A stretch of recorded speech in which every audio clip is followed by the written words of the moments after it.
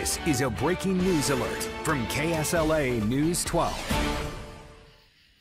Good evening, I'm Angelia Allen, and we have some breaking news tonight. We've just received information about a shooting that has occurred on Jefferson Page Road at the PBS Pinchback Park. Now, we know that a man was shot during the argument between two groups, and the victim has been transported to a local hospital, but his condition is unknown at the moment. We will update you throughout our newscast and on our KSLA News app as this story develops.